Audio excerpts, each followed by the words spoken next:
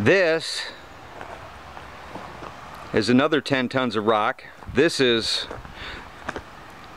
the 8 to 10 inch oversized, but a lot of these are bigger than 10 inch, just to give you an idea. So, but since these rocks are so much lighter, they're going to make a lot quicker work. And this is just the dump truck, just dump this off.